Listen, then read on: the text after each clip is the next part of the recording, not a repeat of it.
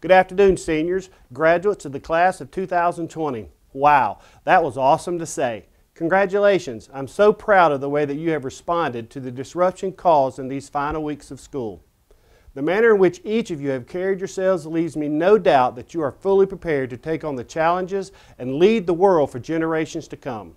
I look forward to celebrating with you your accomplishments in the near future by watching you walk across the stage and receive your high school diploma. You have earned that right.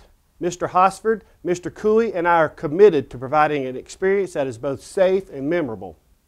The end of the year calendar will be released today. We are excited to be able to offer these events. Hold your head high. We are proud of you. I look forward to seeing you soon. Class of 2020, stay safe.